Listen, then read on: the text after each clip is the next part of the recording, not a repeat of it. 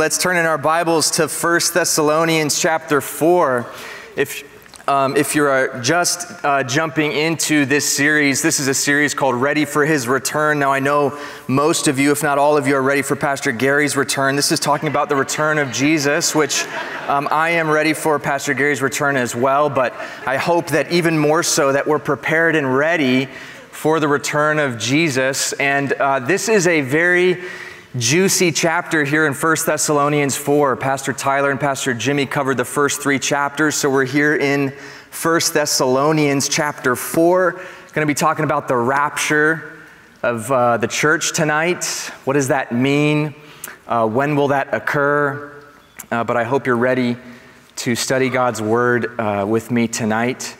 And I hope that those watching and joining us online, you have your Bibles open and you're ready to get into the nitty-gritty of God's Word. You ready to study God's Word with me tonight? Amen? Amen. All right. Well, let's pray. Let's ask the Lord to fill our hearts, to speak to us tonight, to teach us through His Word. Heavenly Father, we thank you for the opportunity we have to gather together to study your Word. Lord, we love you. We give you all of the glory, all of the praise.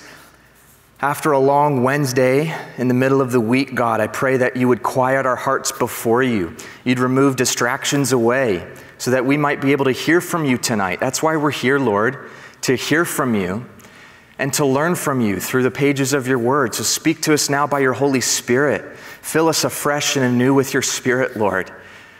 May our minds instruct the heart tonight, Lord.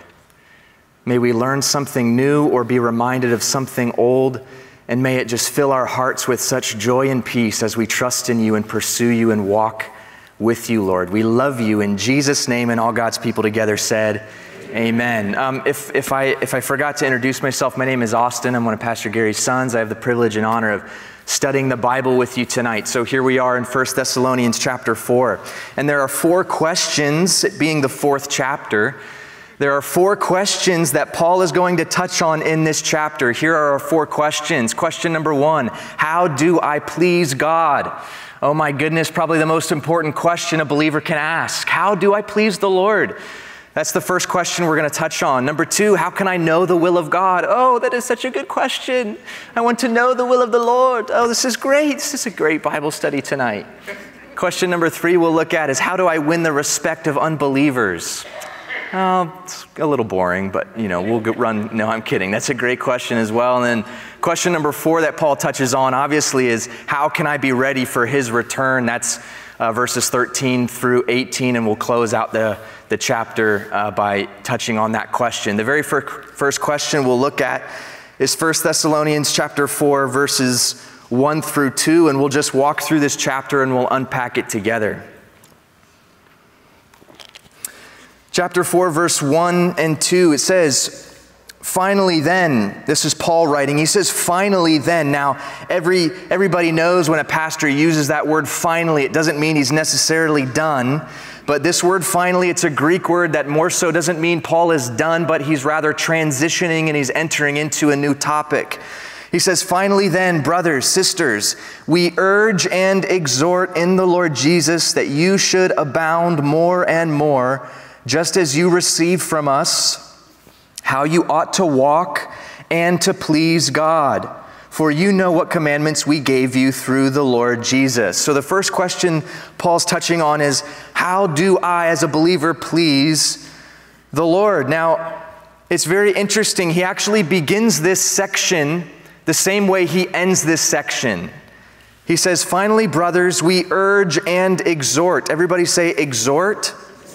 It's a Greek word, parakaleo, and if you would just quickly peek at verse 18, the very last verse of this same chapter, in verse 18 he says, therefore comfort, everybody say comfort, one another with these words. Exhort and comfort, 2 different English words in our English Bibles, but the same Greek word, parakaleo. It's a Greek word that means to come alongside, to comfort, and to counsel. This was the same word that Jesus used to describe the character and nature of the Holy Spirit in John 14. He said, the Helper, the Holy Spirit, whom the Father will send in my name. He will teach you all things and bring to your remembrance all things that I said to you. He says, this is the Holy Spirit, the helper who I will send to you. Helper, it's the same root word, parakletos, parakaleo. And so Paul, he kind of bookends this section by saying, listen, I really want to comfort you with what I'm about to say. And the same comfort in which Paul wrote to the church there in Thessalonica is the same comfort we can receive today, because it's the same parakletos, same Holy Spirit who inspired Paul to write these words. So what Paul's about to say should comfort us, counsel us. His following section, this should exhort us. Now, what is he urging us or exhorting us to do? Look at verse 1, urging and exhorting in the Lord Jesus that you should abound more and more in what? Just as you receive from us how you ought to walk and to please God. So what is Paul urging and exhorting the church at Thessalonica to do? He's urging them, he's exhorting them to live in such a way, to walk before the Lord in such a way that pleases Him. This is where we kind of get this verbiage, a walk with the Lord. How's your walk with Christ going? Okay, this is a biblical phrase. This is biblical terminology, because Paul says this is how you should walk before the Lord. The Christian life is a walk. It is a journey with the Lord. And the same way you travel through life and it has hills and valleys and different obstacles, or if you're going on a hike and there's different tree branches in the way, so goes our walk with the Lord. Sometimes you have rough days, and sometimes the walk is rough. Sometimes the walk is smooth and easy. Be encouraged, be comforted. But he says, what I am urging you and what I'm encouraging you to do is, church at Thessalonica, Cornerstone Chapel, is I want to exhort you to live your lives, to walk this Christian walk out in such a way that pleases the Lord. Now, how do I please the Lord as a believer? I think this is probably the most important question we as believers can ask. Why? Because the nature and tendency of our humanness is to be people pleasers, man pleasers, not God pleasers. And you will exhaust yourself in life if your main goal is to please people. The quickest way to burnout, the quickest way to physical burnout, spiritual burnout, emotional burnout, is when you seek to live your life pleasing other people. Because the fact of the matter is, no matter how hard we try to please people, we will never live up to the expectations that other people have. In a marriage, sometimes we go into marriage just having all of these expectations that we hope our spouses meet. And we fail. We fail miserably at pleasing our spouse. But when our aim in life, when our aim in our marriages, when our aim at the workplace, when our aim generally as believers is, I'm going to fix my eyes on the Lord, I'm going to work as unto the Lord and not as unto men, I'm going to live my life in such a way that pleases the Lord. That's my main aim. That is my higher calling as a believer. I'm going to live my life to please the Lord. Then in turn, guess what happens? I'm a better husband to my spouse. I'm a better husband to my wife at home. I'm a better dad to my kids at home. I'm a better employee in my ministry here. You are a better employee at your work, a better spouse at home, a better dad to your kids, when your main aim is to please the Lord. And that should be our main desire, is to live in such a way to please the Lord. Living for the Lord. And Paul actually, he points this out in this same book, but in 1 Thessalonians chapter 2. He says in 1 Thessalonians chapter 2, verses 4 through 6, he says, but as we have been approved by God to be entrusted with the gospel, even so we speak, not as pleasing men, but God who tests our hearts. For neither at any time did we use flattering words, as you know, nor a cloak for covetousness, God is witness, nor did we seek glory from men. So Paul, he kind of points this out throughout this book. He says, listen, when we first came to you, our desire was not to please you, not to have glory for ourselves or notoriety, but simply just to please the Lord. I just want to be faithful to please the Lord. Is that you? You just want to be faithful to please the Lord? You just want to live in such a way that pleases the Lord? That's awesome. That should be your main goal. Now, you might say to me, Austin, I recognize that I'm a little bit of a people pleaser. I strive to please people, but I recognize that as a weakness of mine. How can I please the Lord? And again, this is the best question a believer can ask. How can I please the Lord? Well, I want you to write down Romans 8:8. Write that down in the margin of your Bible as you're right here in 1 Thessalonians 4. If you're taking notes, type it into the notes section in your phone. Write down Romans 8:8. You know what Romans 8:8 says? It says, so then, those who are in the flesh cannot please the Lord. Those who are in the flesh cannot please the Lord. What does it mean for a Christian to be in the flesh? I love what Pastor Chuck Smith said about this. He says, to be in the flesh means to be living with your bodily appetite as the top priority in life. To be in the flesh means to be living with your bodily appetite as the top priority in life. What does it mean to be in the flesh? It means to be living for your own desires. Now again, you have to understand this. We're speaking in spiritual terms here. To live with your bodily appetite as the top priority, to be in the flesh. We're not speaking literally, nor is Paul speaking literally in Romans 8:8, where he says, if you are walking in the flesh, it is impossible to please the Lord. He's speaking in spiritual terms here. And you have to know this. You have to if you can grip this, this will be a game changer for you. Galatians 5:16, Paul talks about walking in the flesh and walking in the Spirit. And in Galatians 5:16, he says, so I say then, walk in the Spirit, so that you don't gratify the desires of your flesh.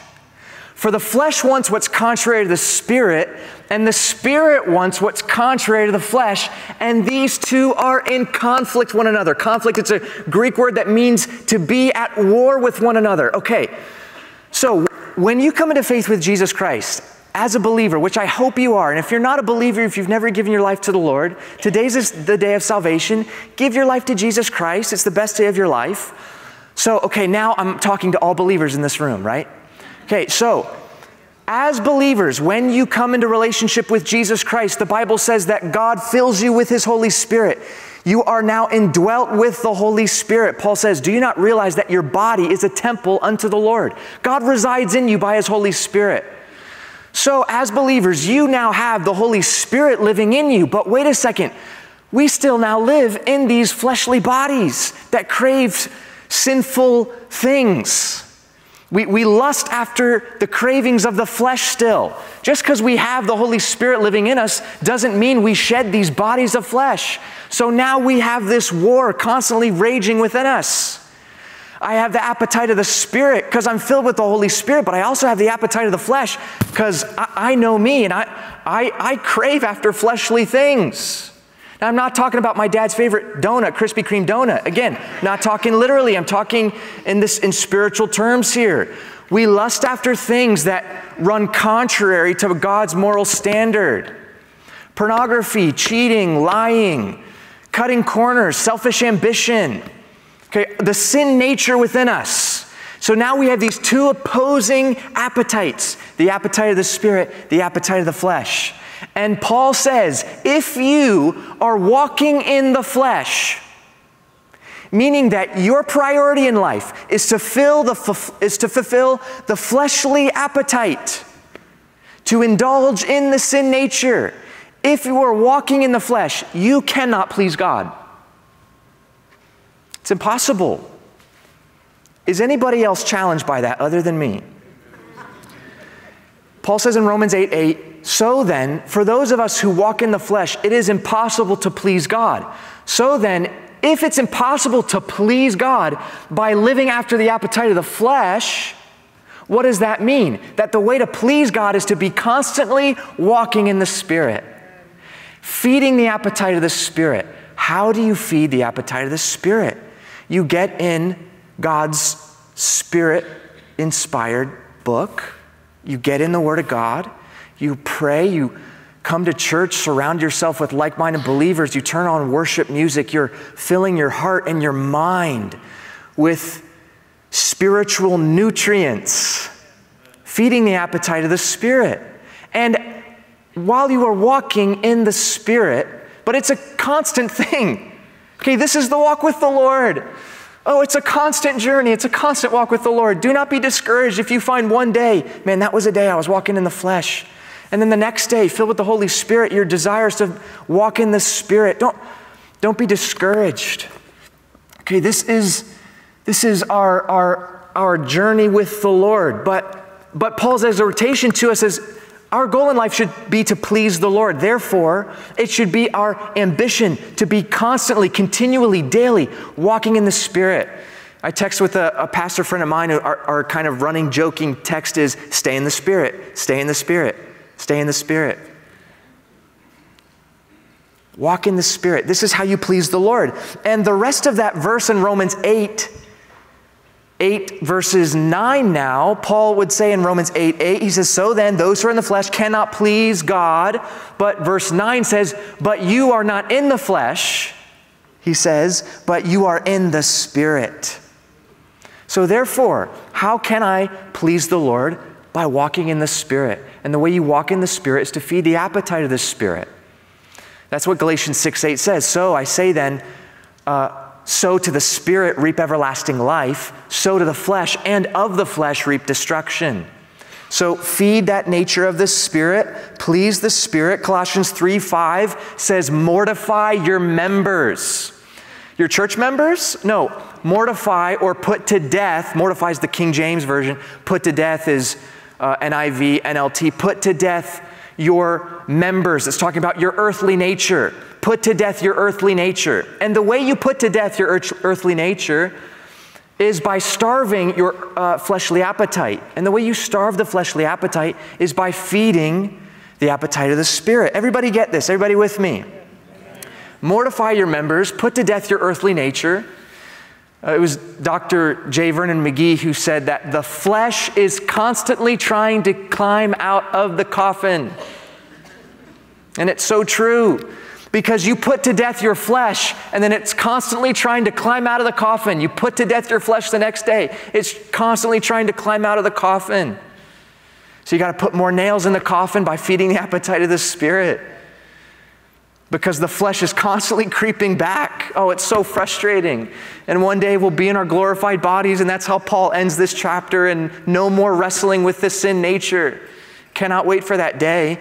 But in the meantime, the Bible says, continually be being filled with the Holy Spirit. And while you're walking in the Spirit, walking in step with the Spirit, you can please the Lord.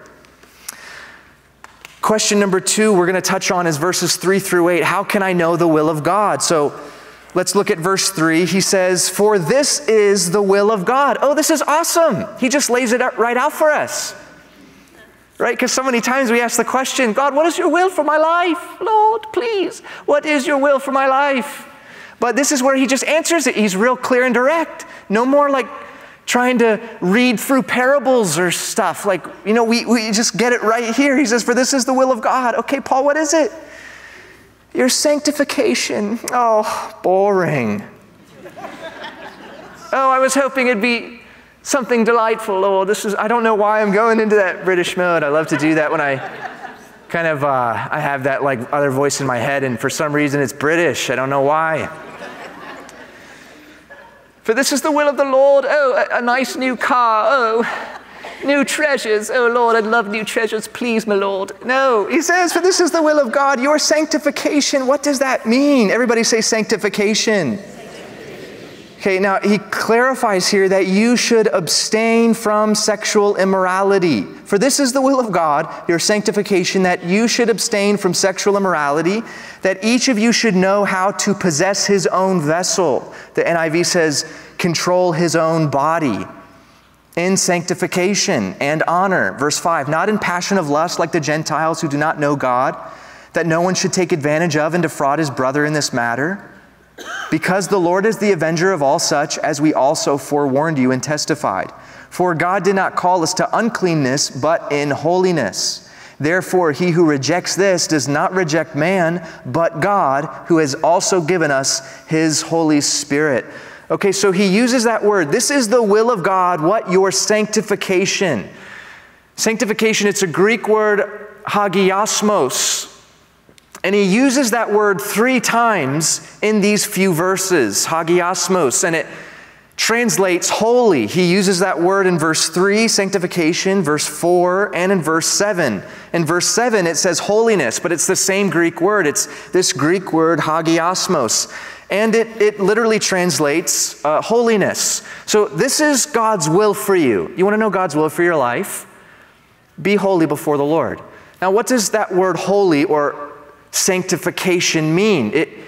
It means literally to be different, to be set apart, to be unique.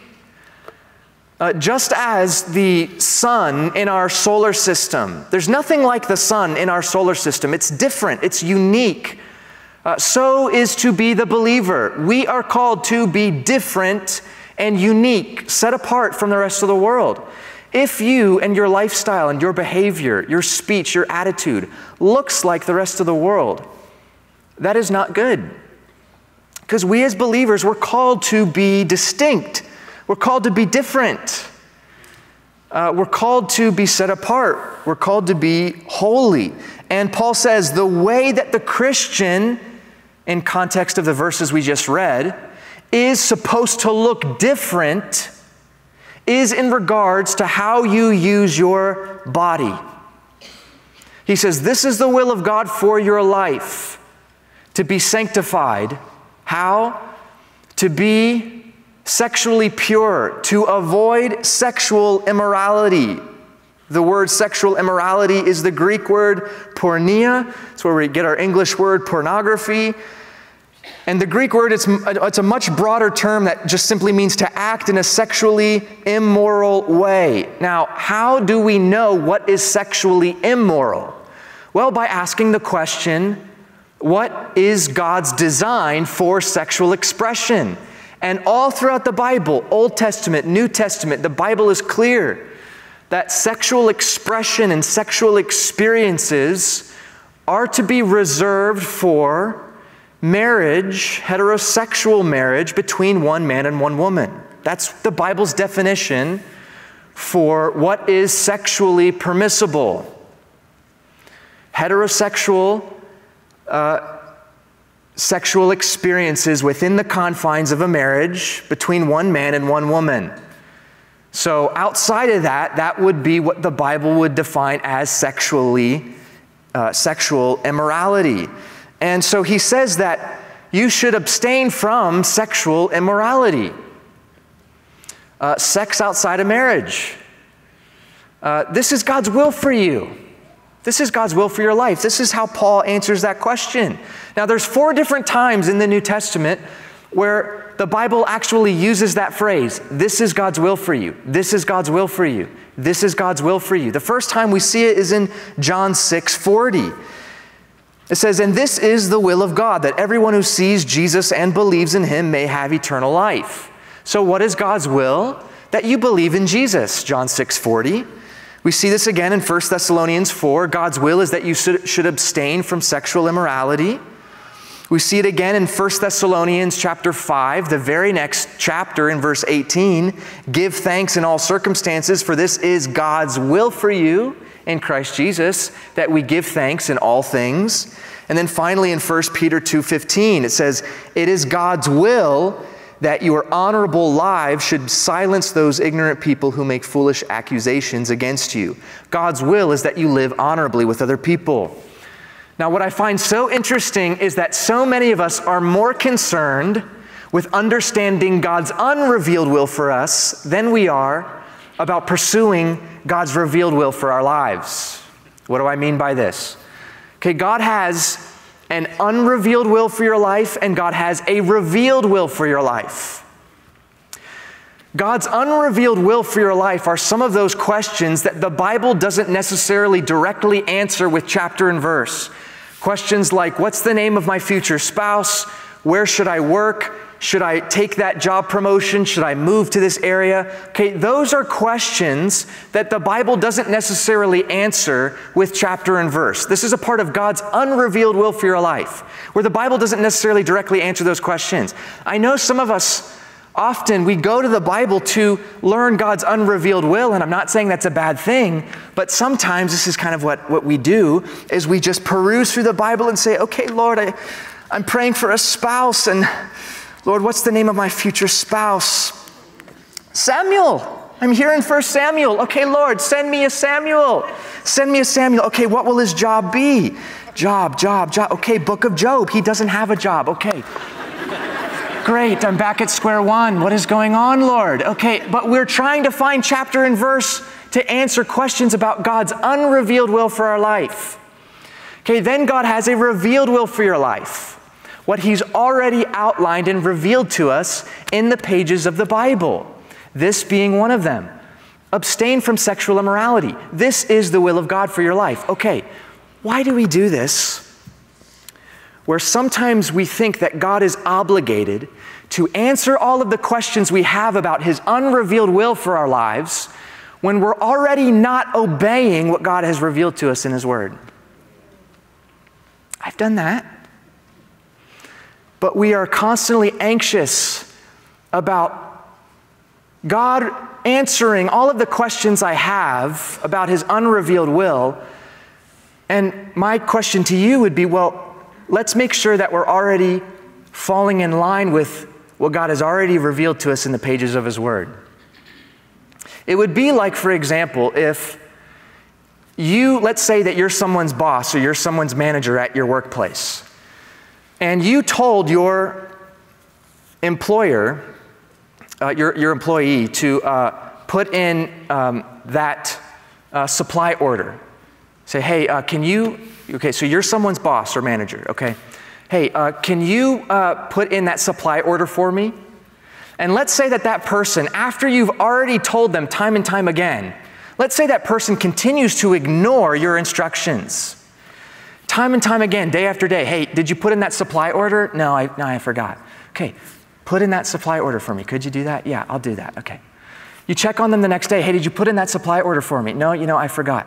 And then this is what they say to you. Hey, but I did email you about that raise, but you didn't answer my question. Why not?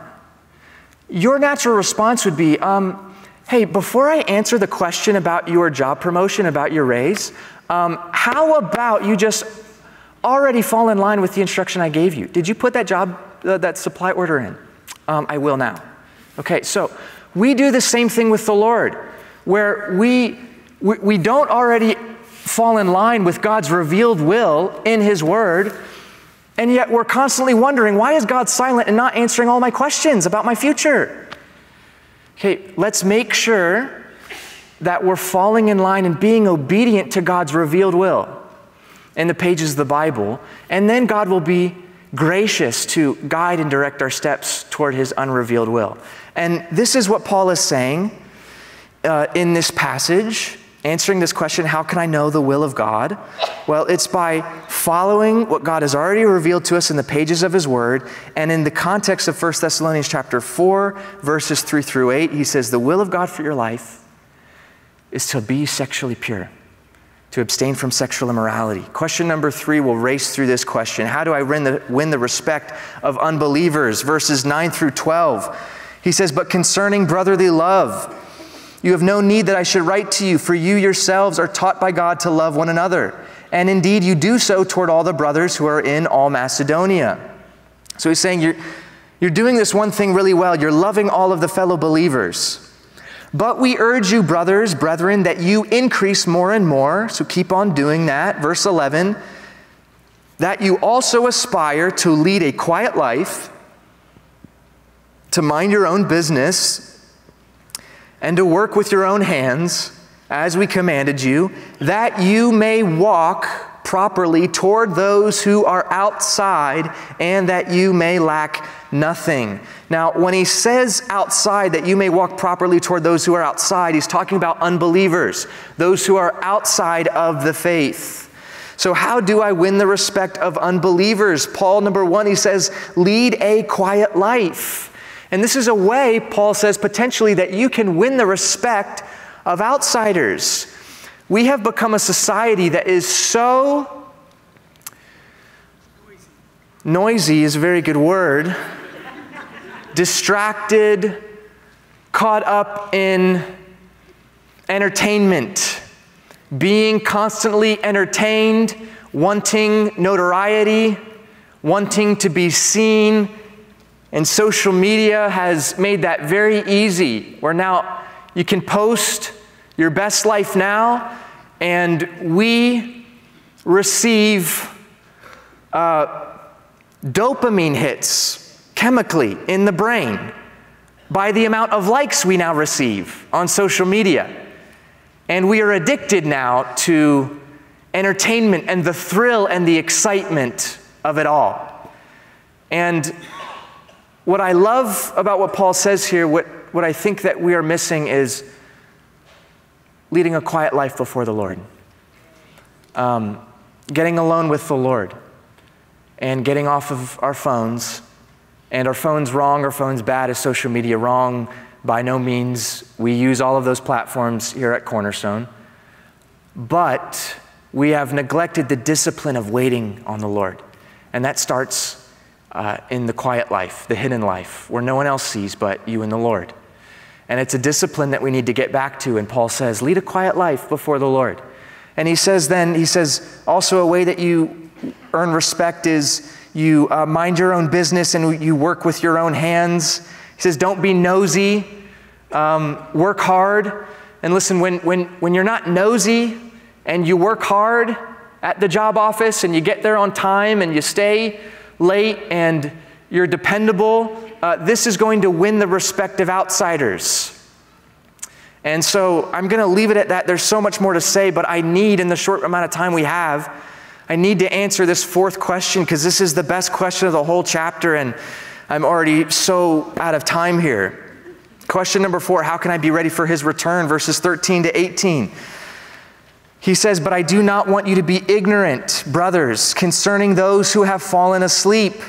Okay, this is a euphemism for death. I don't want you to be ignorant concerning those who have fallen asleep, lest you sorrow as others who have no hope. For if we believe that Jesus died and rose again, even so God will bring with him those who sleep, or those who are dead, in Jesus. For this we say to you by the word of the Lord, that we who are alive and remain until the coming of the Lord will by no means precede those who are asleep. For the Lord himself will descend from heaven with a shout, with the voice of an archangel, and with the trumpet of God. And the dead in Christ will rise first. Then we who are alive and remain shall be caught up together with them in the clouds to meet the Lord in the air. And thus we shall always be with the Lord. Therefore comfort one another with these words. Amen? So this is what Paul says. He says, we don't grieve like those who have no hope. This is this is so important for us to understand as believers, because some of you have lost loved ones and you were very close with them. If they knew Jesus Christ, we have hope. You will see them again. They are with the Lord. Their spirits are with him. And we have this hope, Paul says, that we don't grieve like those who are outside of the faith. We have a hope. We're going to see our loved ones again. And he continues on to kind of explain this mystery here. He says, for if we believe that Jesus died and rose again, even so God will bring with him those who sleep in Jesus. Now, notice here in verse 17, this is a key verse. He says, then we who are alive and remain shall be caught up. Everybody say caught up. This is where we get the doctrine of the rapture. How many of you have heard of the rapture? Okay, so this is a prominent passage in the Bible that addresses this biblical fact. There will be a day, the Bible says. No man knows the day or the hour. The Bible is clear on that. But there will be a day when Jesus will return in the clouds, okay? He will return in the clouds, and believers will be caught up or raptured to meet the Lord in the air, and then will be taken with Jesus in heaven. This is called the rapture. Now, you won't find the word rapture in your Bibles, but there where it says caught up, I had you say that phrase, caught up. It's a Greek word, harpazo, and it in the Latin is rapio. It's where we get our English word rapture.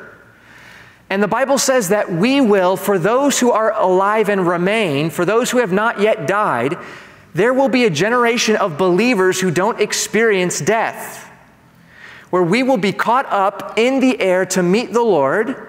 Jesus will meet us in the air, will be caught up, and will return to be with the Lord. This is the same Greek word harpazo used in Acts chapter 8 when it talks about how Philip, remember Philip? He was sharing the gospel with the Ethiopian eunuch. After he baptized the Ethiopian, okay, the Ethiopian gets saved. He baptizes the Ethiopian. It says that Philip is caught up. It's the same Greek word harpazo. He's raptured. He's caught away and he's transported to a city 30 miles away. To be caught up, it's this Greek word that means to be seized away, to be carried off, to be violently snatched away. This is the hope of believers. Now, this is what's going to happen to the church. There will be, again, a generation of believers who don't experience death. There were two people, quick trivia, two people in the Bible who didn't experience death in the Old Testament. Anybody know? Enoch and Elijah. Okay, my dad promised $50 to the person who got that right. I'm totally kidding, just kidding. You're right, exactly. Enoch and Elijah didn't experience death in the Old Testament. They were caught up to be with the Lord. So this is extremely awesome, but the Bible also notes here in verses 15 and 16 that there's an order to this process. Notice in verse 15, he says, "For this we say to you by the word of the Lord, that we who are alive and remain until the coming of the Lord will by no means precede those who are asleep." Again, those who are already dead and gone to be home with the Lord. He goes on in verse 16, "For the Lord himself will descend from heaven with a shout, with the voice of an archangel, and with the trumpet of God, and the dead in Christ will rise first. Then we who are alive and remain shall be caught up." Okay, what is Paul saying here? There's an order to these events. When he says that the dead in Christ will rise first, then we who are alive and remain will be caught up. What he's saying is this: who are the dead in Christ? The dead in Christ are the believers who have already died. The believers who are already died, their bodies first will be resurrected. They will receive a glorified body, and their glorified body will be reunited with their spirits. Okay, everybody get this. Everybody who is a believer who has already passed away, their body goes to be in the ground, but their spirit separates and goes on to be with the Lord in heaven. There are no physical bodies in heaven currently, other than Jesus currently has a glorified body. But everyone currently in heaven now who has died as believers, their spirit is in heaven. Their bodies are in the grave. Paul says in 2 Corinthians 5:8 that to be absent from the body is to be present with the Lord. Okay, everybody following me? So when you die, your body goes in the grave, in the ground, your spirit separates, goes on to be with the Lord. The dead in Christ will rise first, meaning that those who have already died, who are believers in Jesus, their physical bodies will rise. They'll receive a glorified body, and that body will now be reunited with their spirit. So he says the dead in Christ will rise first. That event will happen. They'll be reunited with their spirit. Then we who are alive and remain, believers who are alive still, we will be caught up with them to meet the Lord in the air. This is called the rapture. This is so awesome. This is so exciting. Now, how do we know that the dead in Christ and those who are alive and remain, who are caught up. How do we know that we'll all receive these glorified bodies? Well, this is where I want you to write down 1 Corinthians 15. We're wrapping up here because I'm over time. This is where 1 Corinthians 15, verses 50 through 59 comes into play. Now listen to this. Check this out. He says, "Now this I say, brothers, that flesh and blood cannot inherit the kingdom of God, nor does corruption inherit incorruption. Behold, I tell you a mystery. We shall not all sleep, but we shall all be changed in a moment, in the twinkling of an eye, at the last trumpet." Same terminology here, at the trumpet sound, as Paul says in 1 Thessalonians 4, "At the last trumpet, for the trumpet will sound, and the dead will be raised incorruptible, and we shall all be changed. For this corruptible must put on incorruption, and this mortal must put on immortality. So when this corruptible has put on incorruption, and this mortal has put on immortality, then shall be brought to pass the saying that is written, death is swallowed up in victory. O death, where is your sting? O Hades, where is your victory? The sting of death is sin, and the strength of sin is the law. But thanks be to God who gives us the victory through our Lord Jesus Christ." Amen. So Paul explains this mystery that wasn't revealed in the Old Testament, that we will all be changed physically in the twinkling of an eye, where the dead in Christ will rise first, their new glorified body reunited with their spirit, and then at the rapture, those who are alive will receive their glorified body on the way up, be caught up to meet the Lord in the air, to be with the Lord forever. Okay, this is a beautiful promise. Now, why do we as Christians, why do we as believers, why do Cornerstone specifically, why do we believe that this will all take place before the 7-year tribulation? Okay, there's a lot of different reasons, okay, because you have to think of Jesus' return as coming in 2 different phases. Phase 1 is the rapture. Jesus returns to the air. We're caught up to meet with the Lord in the air, go back to be with the Lord in heaven. This is phase 1 of Jesus' return. Then the 7-year period of tribulation happens, a period of agony and God's wrath poured out on the earth for a period of 7 years.